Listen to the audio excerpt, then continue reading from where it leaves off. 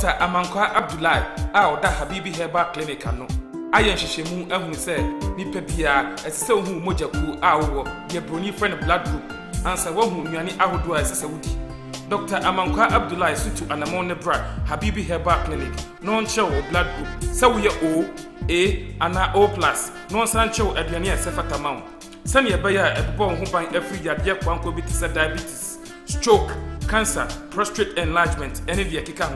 Na afei ama akwa na wo nipadua nim meche wo immune system no anya ahoden na akwatia yade nketinketi bi eba wo nipadua nim. Habibi Herbal Clinic the ama ahanum ne baako ene di won dwuma. Ne senti wo the team won so bi aba wato ne din Habibi Herbal Tea. Asa tea ne sawono ma ade bi e wo nipadua nim nipadua no empe no tea ne bai ni nyina afiri ho. Enam yade maako empem menu ni akire ana doctor ewo ho nimde. Enam yade bia ni ho a ode ba Habibi Herbal Clinic ontimi nsa. Dr. Amankwa Abdulai Dr. UK ene Ghana abodi nkrata edunsia a echese UK ene Ghana by aginatum. Fred Habibi Herbal Clinic for 0243 039937. Open Habibi Herbal Clinic at Chakwan Ewon Kramema or Doko only anointed electrical snedish anymore. Kumasi or Machakwan was a pet in Pom Junction. The Mahin crew on a Tuesday market in the dish anymore. As if for soup on name Pasa Masalachi and the dish anymore. Habibi Herbal Clinic. Know your blood group and know your diet.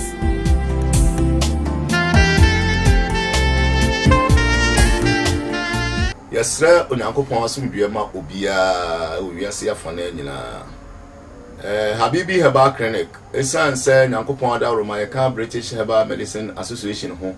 Na bibima mu nyina no yenko an yeka ho. Na me da no so Dr. Amankwa Abdulai. Reading na me Herbal Studies o UK. Na research no mu no ye hunu say wiase se niam bebre koso a entiase enim. Amanipa yende ye ho. Na ya research ehunu 2020 de nyame anya adomo a unemployment bedoso wo wiase pa de toso biemu nso ene se mentime ho ase bebrebe aba wiase abusuamu awaremu ama aware ensem so aye bebre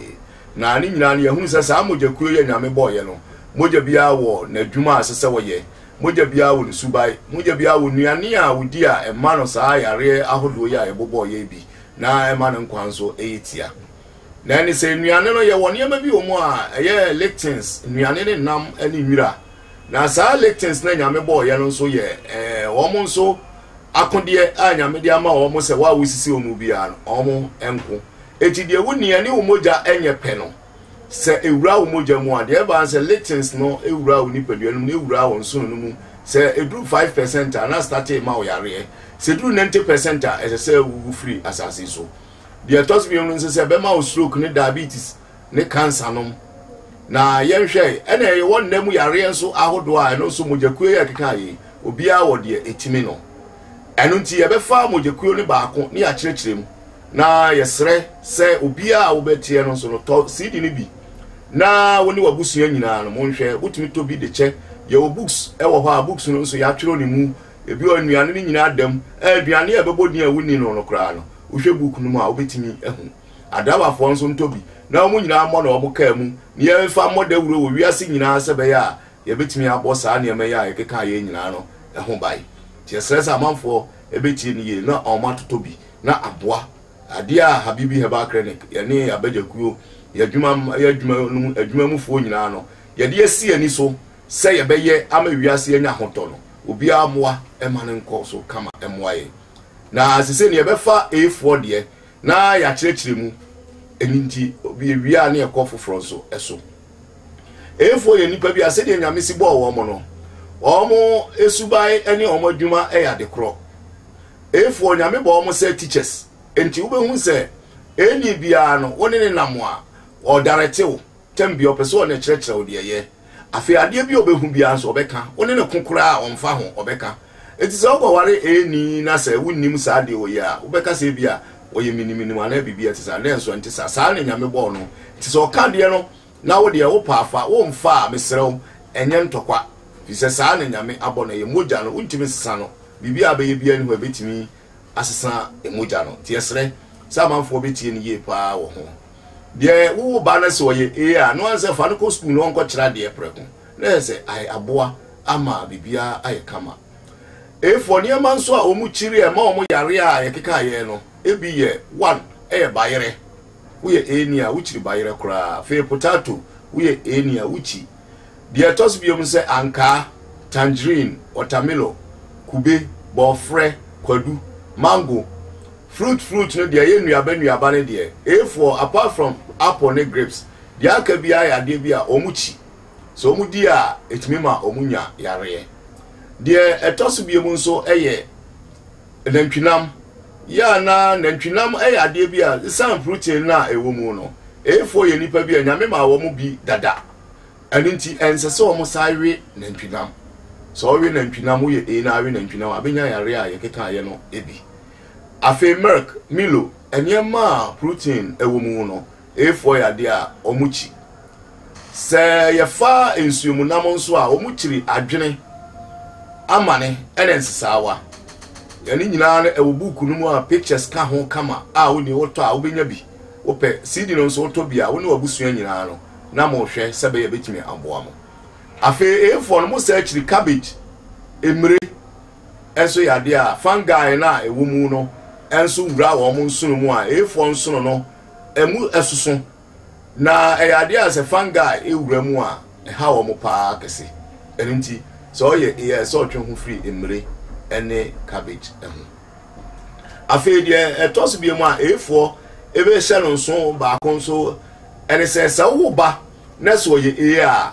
ense wo man milk eno ade biara milk wo mu no sa wo de ma wo ba no ye a de ba ne se ho ye hye e ma wo yare ma wo de ko hospital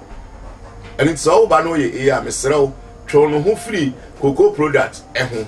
na twe no so free milk eho sebe ya betimi aboa ma akwala no so atimi anyini kama na wonya apomuden ti wo ye a mesrew mo for na ye nipa bi a aburo e mo mo ahode pa fi se wo mo ye nipa bi o mo no mo ni alcohol e wo mu enti ese wo mu di aburo mo na aboa mo mo apomuden no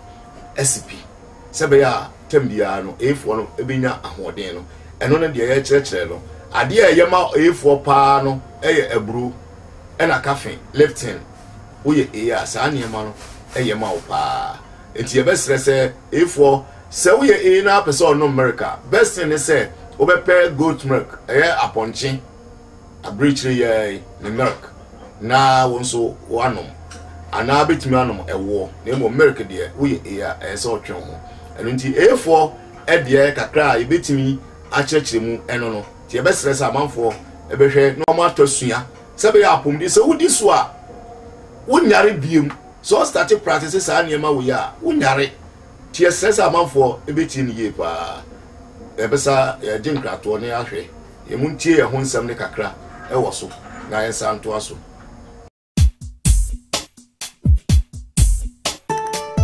Dr. Amankwa Abdulai a oda Habibi Herbal Clinic ano ayen hyehyemu ehunu se nipa bia esese ohu mojaku a wo ye broni friend blood group ansa wo hu nnuane ahodo a esese wudi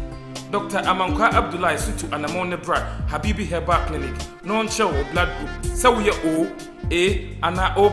no san chew aduane a sefata mawo sane ye baya ebbo ho ban afri yade kwanko bi tise diabetes stroke cancer prostate enlargement ene de keka ho na afei ama akwa na wo nipadua ni meche wo immune system no anya ahoden na akwa tia yade nketenkete bi eba wo nipadua ni Habibi Herbal Clinic the ama ahanum ne baako ene di won djuma ne senti wo the team won so bi aba wato ne din Habibi Herbal Tea sa tea ne se wono ma ade bi e wo nipadua ni ma nipadua ne empe no tea ne bai ni nyina afiri ho enam yade maako empem menu ni akire ana doctor ewo ho nimde enam yade bia ni ho a ode ba Habibi Herbal Clinic ontimi nsa Dr. Amankwa Abdulai Dr. UK ene Ghana abodi nkrata edunsia a echese UK ene Ghana mai agenatum Fred Habibi Herbal Clinic for 0243 039937 Open Habibi Herbal Clinic a check kwan ewon kramema owo doko oni anointed electrical snedi hwanimu kumasi omo check kwan ewo Sipetim Pom Junction do mahinkro oni Tuesday market in di hwanimu asifosu oni me pasa masalachi eni di hwanimu Habibi Herbal Clinic. Know your blood group and know your diet.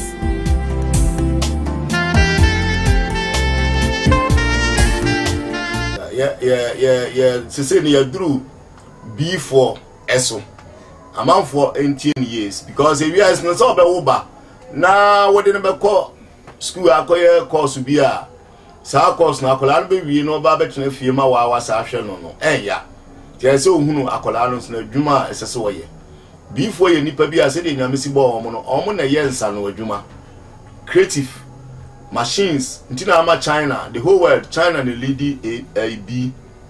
and until we say China for no the whole world omo na enwuma nyina no machine na asefo nyina omo afa so oba no ye bia esese o man ko school said there or a technical school a obekọ engineering course ane mane no esese wo ba ma esese o ye bia esese o man ye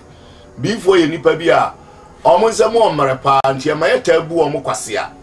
na omo bufu nso a ano hye the whole world omo na di war front na omo nim ayaka nso ti so ye bi na za ane mane nyina e course a mesrew susumane hawo moja na se de nyamesi board no eno no na senti e man te sa ne se before sense before ye creative na omo na ye research ne na asefo nyina de bo ani penti no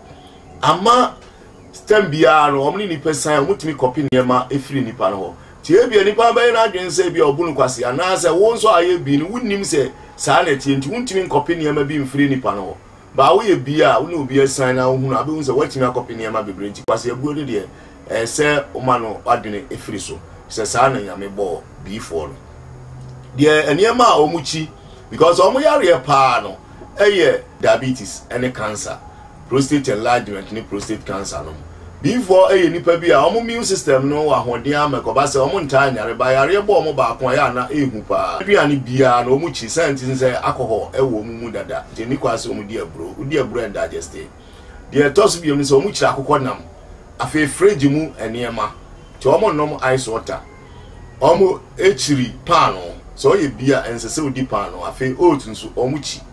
na omuchiri enwa ene koto saa enwa ne koto eya de bia wo ye bi na wo wi a unya prostate enlargement and say prostate cancer nti wo ye bia na watie saa enema no eye sebe ya yapom de no betimi esipi nti bi ni before ya de a mo hwe saa enema we enyina ye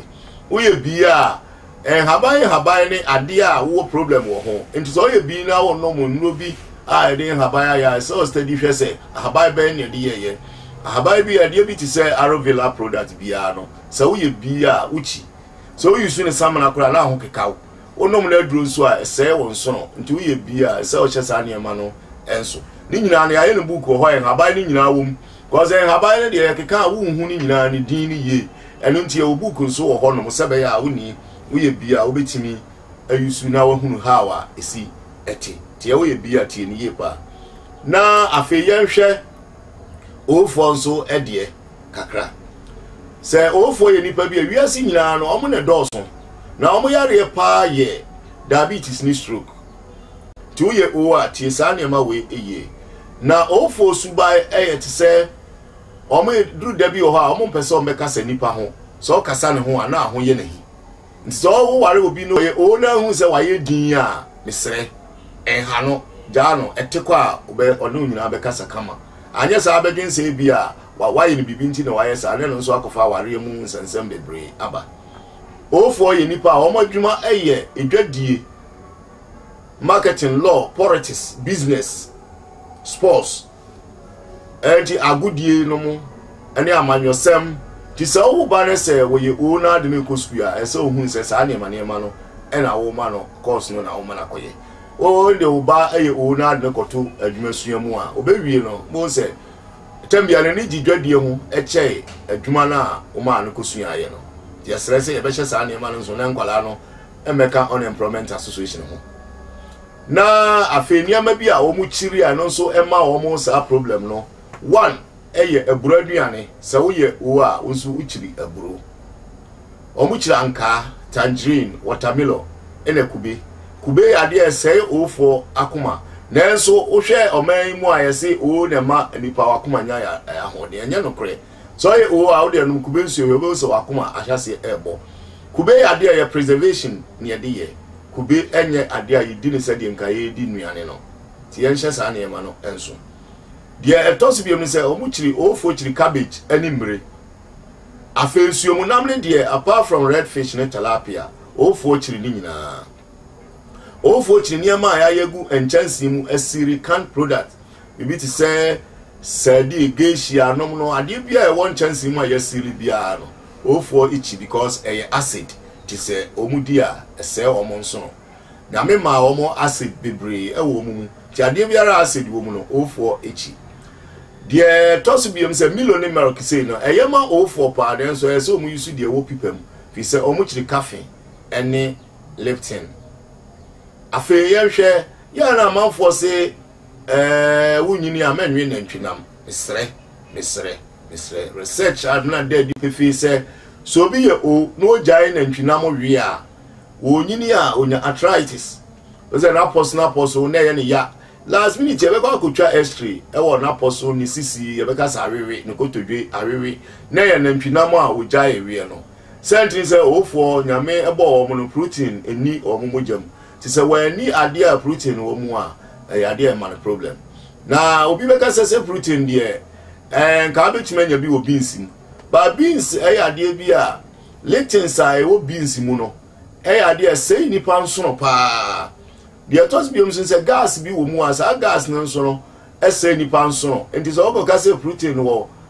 beans mu nti wo kodi a no nso be ma problem ti wo ye oni a se otwe ho free sa na ma no eho na emu wo yire ho we na ntuna mo me kan no ade a ye kire bia ya ade a woni wo ye ya wo behu fi say research mi hu se nipa bia no ade a wo be ye no so wa nya nsunsanso wo mu a na che sa de kro no se eye nsunsanso a enya na che se nya ma eya na ye ma enti ese obi a practice sa na ma we no na ye hunu se de esite nti wo ye o a mesrew ti sa ansam eye se be ya pom de no e betimi asipi afi ofo no ye nipa bi omudi 40 years anu omotwa wo enti mesre so ye o na wa amontem the whole world research says a man mema omoye o no 2% per any group 40 years omutime wo omuburu mfi aduanan a nchichemu wo ha mumienu pe enitime wo abro matra 40 years so ye o a mesre wo so wa amontem a enkokase obi na eyew ananse ukochini akopa duro sare nyame because acid na ewo ofo mu no sabio enhyiamudie no se omu enyini no na acid ni ye mo nti se omu duru 40 years ko na one no hokani hia acid ni dikai ansana enkwansuo no aba there's ana ekumu nkwamwa na ewo ensuo no mu no enti ebe stress se oye o a si wontam nyesa wa hwe ya obeka se obi ena ema wa wo enwo ana bibi etisa nti yesre enti sa de we eno ye ofo nso edie eno nti ye ni krato no mra na ento aso. Dr. Amankwa Abdulai a oda Habibi Herbal Clinic ano ayen hyehyemu ehunu se nipa bia esese ohu mojaku a wo ye broni friend blood group ansa wo hu nuane ahodo a esese wudi. Dr. Amankwa Abdulai sutu anamon ne bra Habibi Herbal Clinic no nchew blood group se wo ye O A ana O+ no san chew aduane a sefata mawo sane ye baya edbo ho ban afri yade kwanko bi tise diabetes stroke cancer prostate enlargement ene de keka ho na afei ama akwa na wo nipadua ni meche wo immune system no anya hoden na akwatia yade nketinketi bi eba wo nipadua ni. Habibi Herbal Clinic de ama ahanum ni baako ene di won djuma ne senti wo de team nwaso bi aba wato ne din Habibi Herbal Tea sa tea ni se wono ma ade bi e wo nipadua ni ma nipadua ni empe no tea ni bai ni nyina afiri ho enam yade maako empim menu ni akire ana doctor ewo ho nimdie enam yade bia ni ho a ode ba Habibi Herbal Clinic ontimi nsa. Dr. Amankwa Abdulai Dr. UK ene Ghana abodin krata edunsia a echese UK ene Ghana man aginatum Fred Habibi Herbal Clinic for 0243 039937. Open Habibi Herbal Clinic a check kwan ewon kramema owo doko oni anointed electrical snedi animu kumasi o check kwan ewo Sipetim Pom Junction do mahinkro oni Tuesday market in edition animu asifosu oni me pass masalachi in edition animu. Habibi Herbal Clinic, know your blood group and know your diet.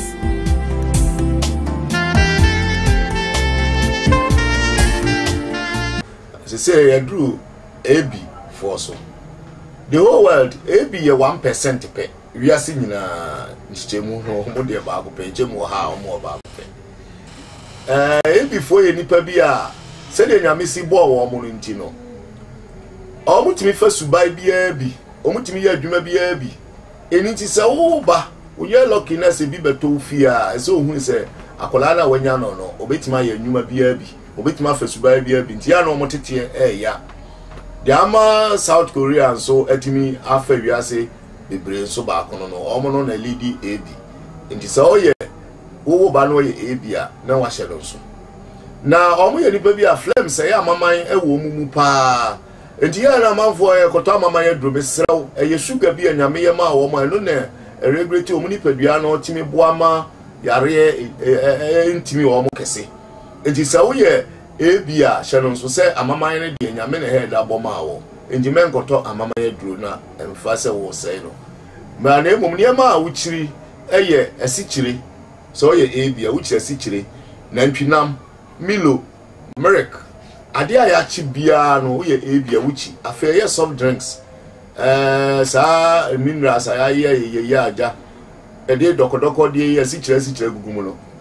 We Abia, which in Nina. Tiabessa say A before, so Bano Abia, Shasania Maya, Yakikan Anson, a fake codu, and so ya Abia A before H.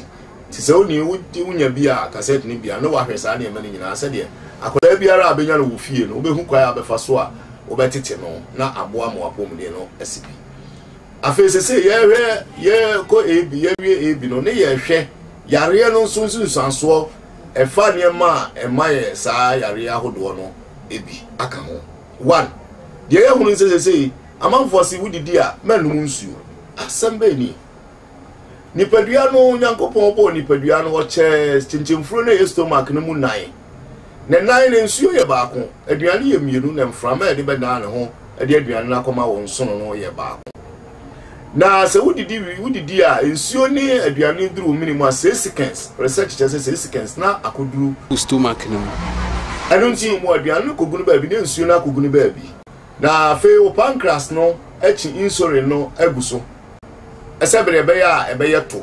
na oga brother ye bonima no nso achi ono nso de aguso sebe ya James bi ewaduane no mu a be free mu ansa ne nsuo na be mix ya mana ye to te se de o mix more na de ama won so na digest ne kama se wa no mu nsuo a e te se wo mix more na wa mfa bibia nsuo anka ho ti de e ba ne se nipadua no enya eye overheating se ba sa no a wo ye che ekwakyira bo se wakoma wo sori ana ebo na wakoma twetwen na wuntimi na honam twetwen se wanya ye da betwa hwe no ano ye de ko hospital wo mabio ti ebesere wo mo ye san kyekere no o mo nhwe demo a adi nkofo se wo ye research a wo mu se ekum nipa bebre so enya koma mu problem ai se wo mo yare pa serious eninti se wo didi a no nsuo fra aduane no anye sa wo nkwa be yetia e wasase so na abe sofa ansa na wawu afi ye nhwe enemu yare enso no so my nya bibi say stroke, cancer, diabetes, fibroid and man, prostate enlargement and prostate cancer. Ya na ye say enim adekodia a day 5 area makikan eba. Ya di nipa 1221 aya research ya Habibi Herbal Clinic ya ne research center bia e from Hariwa Research Center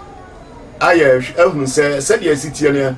so omo a enya stroke ni nyina na ye hweye no emu 10% pen na ya bibi obi na ha wo mo ema wo mo akoma course no omu nya stroke na emum 90% ye nuane ya nipa no moja empa wadi ene enemu yare a ye nya no eye chlamydia ena H pylori ene bi nso ye HIV nti ye nhya no so se sa nipa no omu nya stroke ro ma ye nkase ye nim adekora de ba sa nuane ye keka ye ni nyina no se wo moja chi na wudi a obetima nya bi ene ndemu yare enso yew na wohunu pe minua ro ho pedro anya se no so betimi amonya stroke because se omudo ma no ka o pancreas no so betimi ama o diabetes type 2 ti ansha no so ndemu yare ya de a eno so timi ma enya stroke e ma so nya fibroid no sara ena nipa dodo na ya ye ni nyina na ehunu se omo so wo chlamydia any H pylori eninti mo obi nkase eni edro wo ye doctor ana wo ye nipa ho adwuma bia no a ya kan ye research no na hwe ana wo ni abenya yare ni bi no wa ko hospital na ko lab bia na ma yenye saa mo ya bobo mu din bi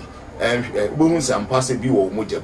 anya saa ye de nim de ba ya na wu ana ye wu eniti e be sese amanfo betie ni ye pa na aboa ye nyina ya pom because ye de si ani so se eye saa stroke ne diabetes ne de nyame ya adomo a anya hwe no sem fie no bi edi anim de yetime te so e ma ne ba be 10% pe e wo Ghana ana bi ma mu nyina fi se ya de a ha ye pa den eni nti na ma ye ni abere a ye bo ho dawro se be ya woni wo be hu de de yare e ba de ma ni pankwa e ye tia fi se wa anhwe ni ye se yare da ho no areho e boroso amaze se no o nipa bebre aye de September obi ene ehwe no nsre ade ese ehwe ni ye because disable no ye atoso e wo wiase dodo ana se de ya no nso ne se ye training nkofo a omo behwe ayarefo e wo fie de toso bi mu nso ne se ba bi wo bi uni wo bia no wo frɛ ye number no a na wo yare a yetumi ye nhye ema won saka aduro ni bi e wo ba bia wo bia na se ye hu nse mu kuro no nso ye nya nipa no dodo kakra ye hye mmre bia ye beba hye da atuka ya behwe mu wo kuro no mu kama na amaya pomde no etimesipi ba se clinic ne de ye wo Accra Odoko opposite Anointed Electricals ene Kumasi nso no ye wo Sipetim Pom wo faka Dr. Mensa so ko Sipetim Pom junction obesi wo Habibi Herbal Clinic ye ni mu ena afi de toso bi mu so se ye wo Kumasi ho ano so ye wo Yesu nwan kwa no so mfensi ba bia mopa esina so dan ye to aso ho ho so ye wo clinic a ye hwe ayarefo na bosumi bia nso stroke fo no ye hwe wo mu kama eno no miami mu me ba ho e be hwe stroke fo e wo kama afi ye wo dom ahimkru e Tuesday market e bna de dwan so opposite ye ne ye urade ena e bo ho ena afi ye wo asinfo su me pass massage kese no opposite ti e be stress obi a momode se ne nsabeka ye nwoma no ebi ene ye seed no so ebi ye product no so no de mesua haban ko 501 e wo school enam yare 2250 ene ti e be stress amanfo ebetie ni ye na akomde no etimi asipi da mase bebre nya me hira mo na fe yenhwe de edi so onso eba abejafo we de Habibi Herbal Clinic ni Habibi Herbal Clinic. Know your blood group and know your diet. And then we are any yare in your free Danubiano, Oba, a beshow, come. And now, product and also you will book any CD. What are wait me a share, and I wait me a kind. Now, what I say, one tells us, no mess no good screen so, and I say, we put that down. To which me a friend, and I check him come out. And I face so, and sorry, companies, groups. Any corporations biano ye additional there be mom nti se mo betumi aka mo ho abom se o asori we and mo pese e be ncheche bi mom a mo betumi afren and to na be ncheche mom enya dia mo bebo ka bia ncheche na ye be ya mom se mo pese ye check mo blood mom so ye betumi aya mom we bi we juma hu se na ejuma no ebesi akoso a wo frɛ a ye betumi a cheche nimpa ye se wo mfa mo ejuma mu a ejuma no betumi akoso e na afi so ye lab bia ye bi Habibi Herbal Center nti ye clinics na doctor bi bodi no e wo Kumasi Doma Asinfosu ene Accra no oba bia lab endamu yare bia etumi hwe e ma nti wo hwe sa ye number so na egu screen so no 0243 039937 and I say 0267 443364 woman is through mobile money. Ebe se any book no any product tia ebe wash it toys ni e free mu nti se dey mobile money system no ubetumi awo abroche ubetumi awo UK ubetumi awo Bolgatanga ubetumi awo Volta bebi awo bia no wo dey free ye no be nhihye a se wo pay product ni bia eni ya won sabe kan kama enya fe na wo betwa kwan abaya so ye answer nti ye no so kakra ye dey to aso no Habibi Herbal Clinic. Say, per se, they answer area. They are trying to say, a per se, a body rule. We are seeing now who say, Indiana, Yedia, ever my Yarini. Never boy who buy a free home. Into a yes CD, any books. Even to me, I bought in some new rule, actually, a mansanya. So, I'm better, or more, a journey dimu ye. Emfa, ya rabbit to say stroke, any diabetes, embrown. Into the end, some new besi high. It will be a say, when you see DB, our share. Dr. Amankwa Abdulai oda Habibi Herbal Clinic ano ayen hyehyemu ehunu se nipa bia esese ohu mojaku wo ye broni friend blood group ansa wahu nuane ahodo a esese wudi. Dr. Amankwa Abdulai sutu anamon ne bra Habibi Herbal Clinic no nchew blood group se wo ye O A ana O+ no san chew aduane esefata mawo sane ebeya ebebo ho ban afri yade kwanko bi tise diabetes, stroke, cancer, prostate enlargement ene de keka ho na afei ama akwa na wo nipadua nim meche wo immune system no anya ahoden na akwatia yade nkitinkiti bi eba wo nipadua nim. Habibi Herbal Clinic the ama ahanum ne baako ene di won dwuma ne senti wo de team nwoso bi aba wato ne din Habibi Herbal Tea sa tea ne se wonoma ade bi e wo nipadua nim nipadua no empe no tea ne bai ni nyina afiri ho enam yade maako empemmenu ni akire ana doctor ewo ho nimde enam yade bia ni ho a ode ba Habibi Herbal Clinic ontiminsa Dr. Amankwa Abdulai Dr. UK ene Ghana abodi nkrata edunsia a echese UK ene Ghana mai aginatum Fred Habibi Herbal Clinic for 0243 039937 Ope Habibi Herbal Clinic a kwan ewon Kramema owo doko oni anointed electrical steady hwanimu kumase omache kwan ewo Sipetin Pom Junction do mahinkro oni Tuesday market in the hwanimu asifosu oni me pasa masalachi in the hwanimu Habibi Herbal Clinic. Know your blood group and know your diet.